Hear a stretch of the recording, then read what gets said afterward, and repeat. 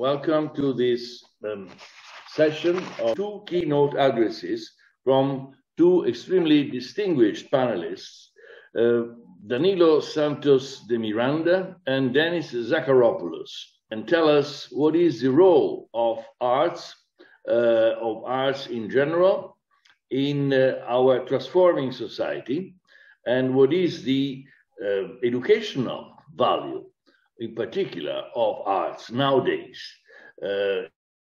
Arts always had a predominant role in all civilizations and in the education of all people. In many cases has been abused, in many cases has been destroyed, not always created, but in reality art is an act of creation. But without further ado, I think we should hear from those who are really experts in this subject. Danilo Santos de Miranda. Danilo has been the Sao Paulo director of the Brazilian Arts Funding Agency since 1984. And he serves on the board of the Art of the World, Switzerland. He is regional president of the International Council of Social Welfare, and was its president from 2008 until 2010. In recent years, to speak at conferences around the world, he is an acclaimed author, is recognized worldwide. So, I mean, I don't think I have to say much more about Danilo himself. We hear from Danilo first. Danilo, the floor is yours. Thank you. Thank you. Thank you for the invitation. I'd like to thank Adelina von Furstenberg and the organizer of this conference of the FWAAS, the World Academy of Art and Science. It's a great pleasure to be here. The Social Service of Commercio, SESC, is in the state of São Paulo, Brazil, a private institution of public interest that I have been directing for over 30 years, has been a laboratory of actions aimed at expanding the context of cultural learning, sharing, and creation. SESC work is based on an expanded understanding of culture, covering not only the arts, but also education, health, sport, leisure, and environmental programs, which means a big program of social and cultural welfare. The activities we carry out aim at human development in its completeness, in which education plays an essential, transversal, and permanent role, covering the different aspects of life. The Ministry of Culture in our country, in Brazil, was extinct in the beginning of 2019. Since then, many social and cultural institutions are defamed and neglected, as well as the artists and other professionals in the area.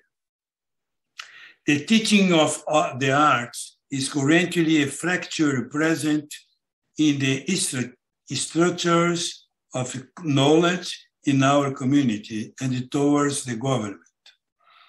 The same happens with science, that has been losing investment and being undervalued constantly by the government. We keep facing lies and many scandals threatening democracy. The questioning about the scientific theories that have been repeatedly proven point us to a danger, the ideological and religious dispute that rises above reason and facts. Besides, the threat to culture proves how the symbolic fields play a central role in the debate and how we deal with the social transformation to project an autonomous society. I truly believe culture is a right for every citizen. It means that along with the cultural production inextricable the human life, there must exist a public program that enriches culture as a governmental subject and that shows to the people its importance. And there is more to say, to be said. It is fundamental to recognize cultures in the plural, and the plurality is its intrinsic condition. Inequality results in a series of losses of citizenship status that should be guaranteed and in which we depend more than ever. Our days call for urgent responses to demands such as the decent and equal distribution of material and symbolic resources, the cultivation of full implementation of democratic governments and fair governance with public interest, and the preservation of the environment. The recognition of indigenous knowledge is essential in a historical portrait and more as a guarantee of our own existence, since we know that the way of life of Western society creates the conditions for its own extinction. Likewise, decoloniality, anti-racism, and gender equality are strategies that must be present to build an horizon that emerges under the sign of solidarity, hope, mutual trust, and social justice. In the book Tremores, the Spanish philosopher and educator Jorge La Rosa reflects on the quality of knowledge about experience. His reasoning starts from the meaning of the word, which gives the book its name, tremors, and that describes what happens to us, what goes through us bodily in some way. Let us pay attention to the detail that experience is distinguished from information, because it includes a personal, affective dimension, and therefore it is intimate to knowledge. It helps its construction. Following Walter Benjamin and Edgar Morin with his complex thoughts, La Rosa proposes that we are currently dealing with a precarious and poor experience of life, which turns into an apathetic posture, originating from problems such as the acceleration of the life flows, increasingly excessive workloads, and finally, the replacement of experience with information. Such factors would prevent us from looking, listening, and feeling the world, thus producing an alienated existence not involved in the destinies towards which humanity is heading. The primary condition for people to deny reality and the alterity relationship is not noticing the experience, building their own thus without scientific basis and without respect for diversity.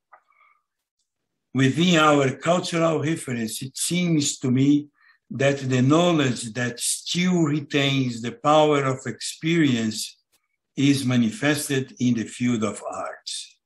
This hypothesis is reinforced in the observation of how we feel when we leave an exhibition, a concert hall, a musical performance, dance, or we reach the last page of a novel. In this regard, Franz Kafka wrote that a book must be the X that breaks the ICC in us, in an emphatic phrase that highlights the role that art plays in interrupting this state of anesthesia that commonly infiltrates our daily lives. Overcoming the poverty of experience demands the expansion of learning contexts related to the arts, which in turn expands human life as a whole. This means that in addition to formal educational institutions dedicated to these areas, we must foster and boost broader contexts for education and the artistic experience, such as cultural centers, museums, concert halls, libraries, community associations, among others. Artistic promotion and the multiplication of spaces dedicated to such knowledge will also allow cultural democracy to take effect so that all individuals who make up reality, including minorized groups, see themselves represented, share with these symbolic fields, and thus understand themselves as protagonists of the historical process that we experience as humanity. The potential of society that can be built in holistic understanding of human experience and human existence is compatible with the challenge we collectively witness.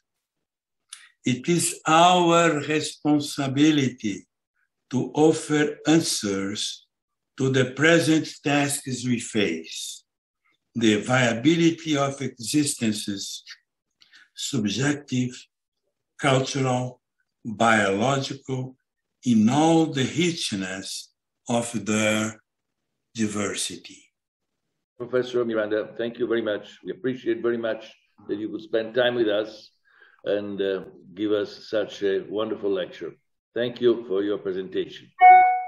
No. The second presentation, the second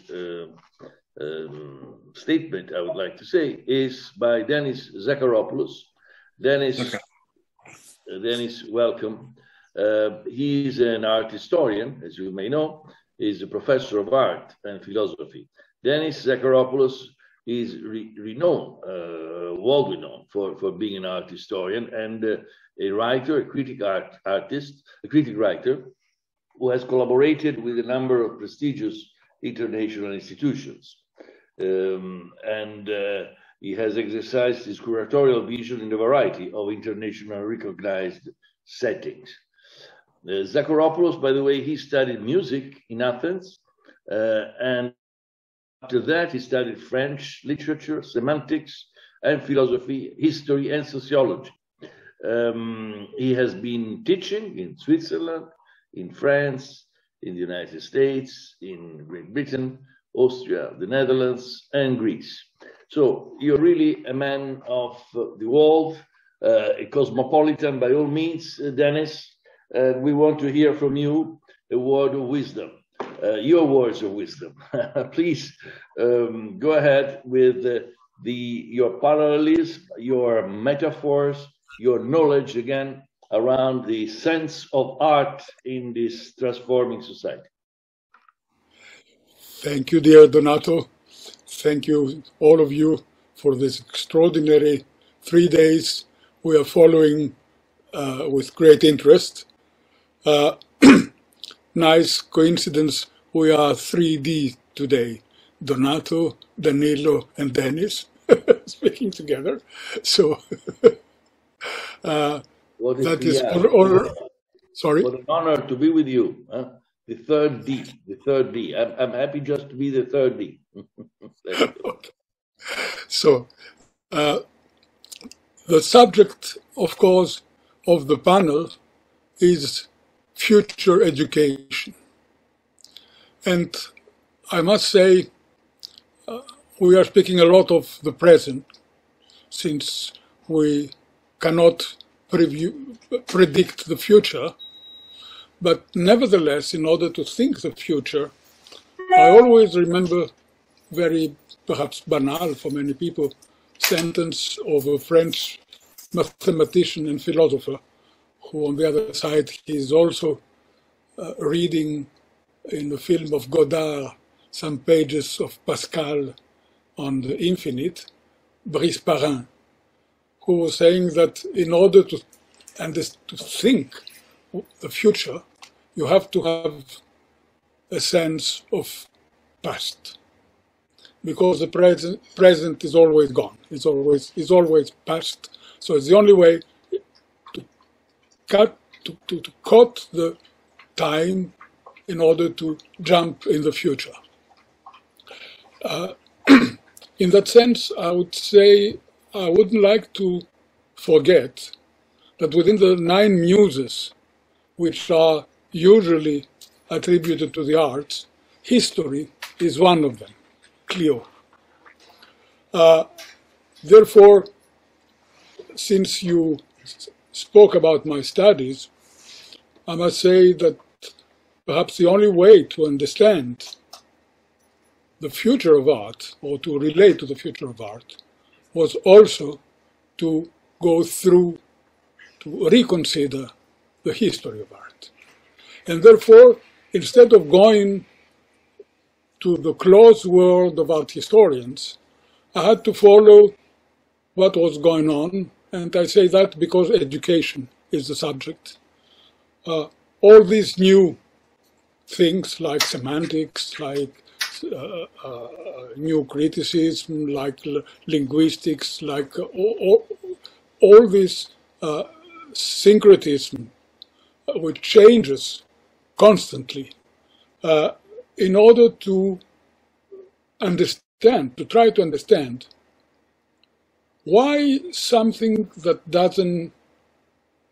we don't understand may be of some interest.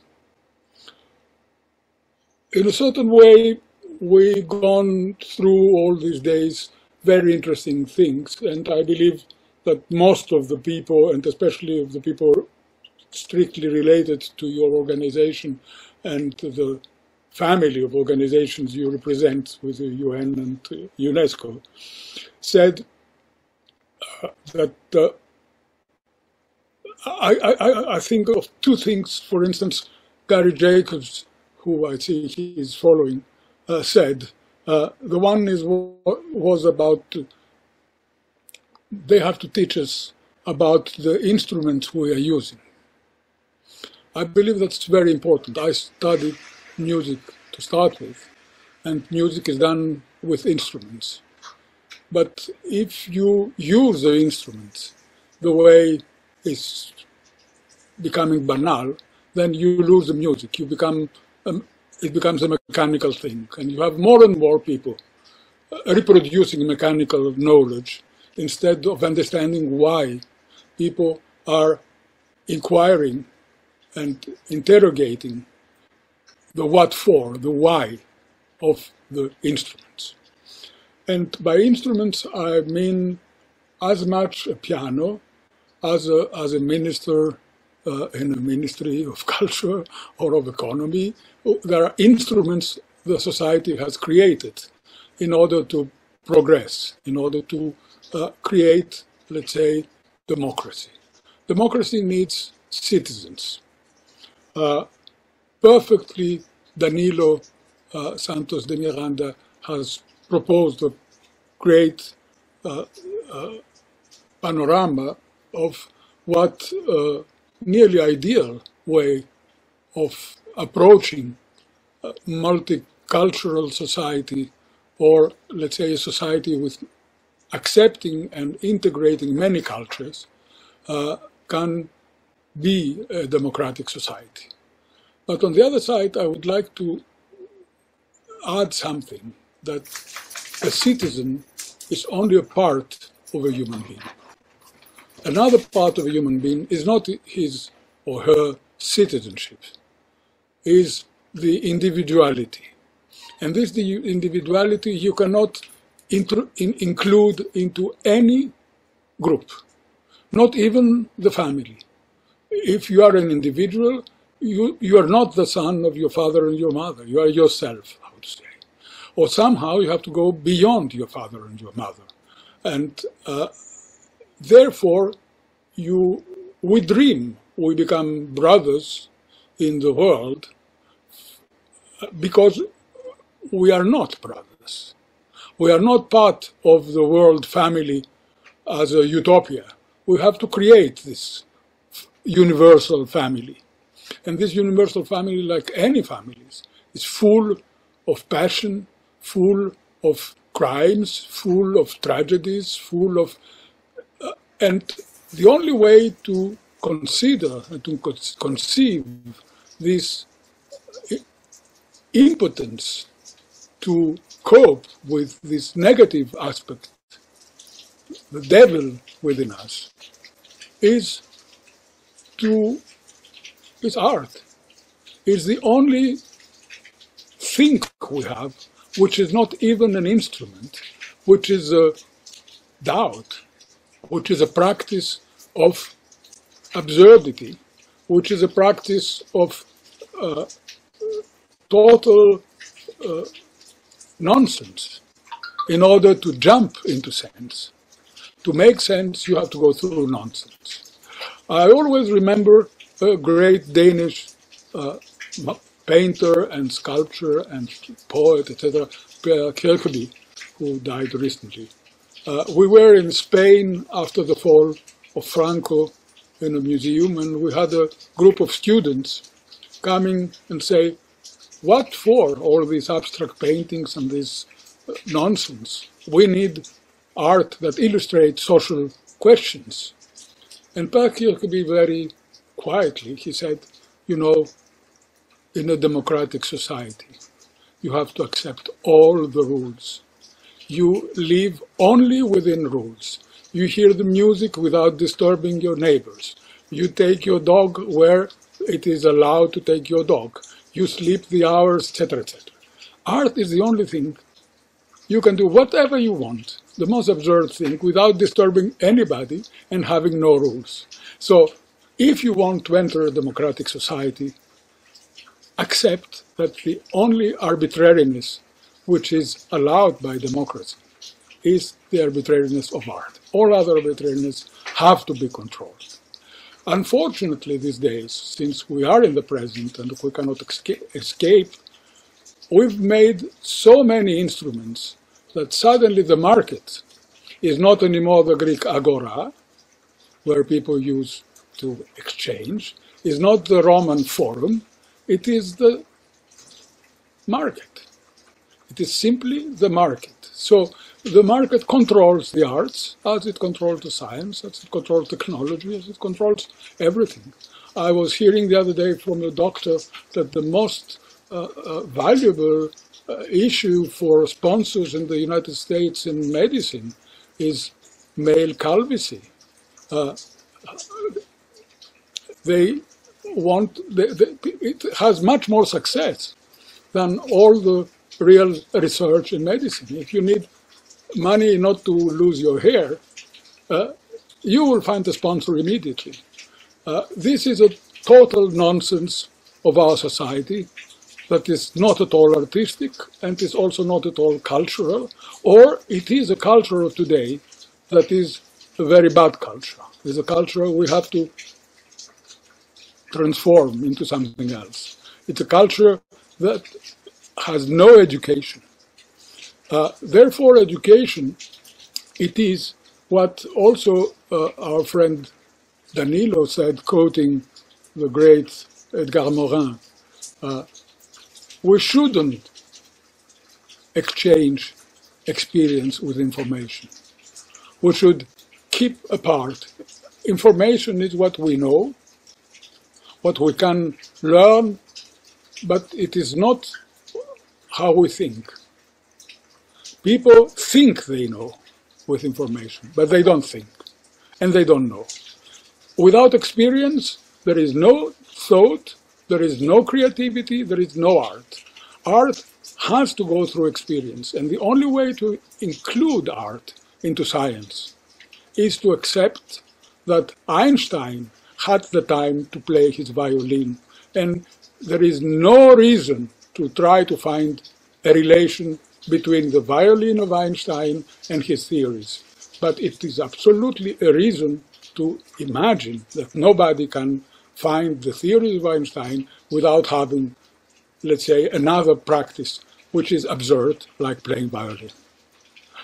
So therefore I'm saying that going out of the closed worlds of specialization, go back to life, not to society.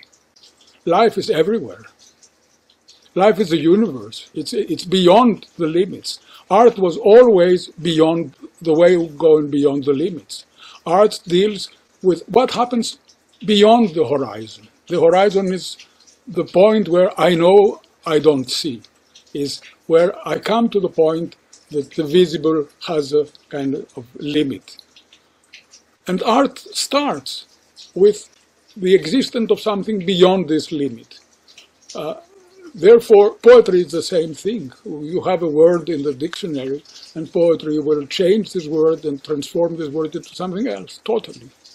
Because it will push it away from the use of the word. So therefore, I'm saying that it is no way to imagine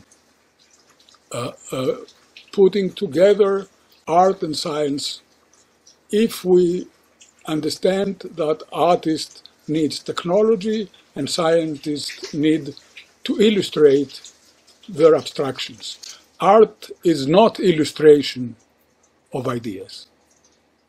It is nonsense as much as science is nonsense in a different way, because it is something we are looking for. Looking in the way you look with your eyes, and looking in the way when you are looking for something, not to something.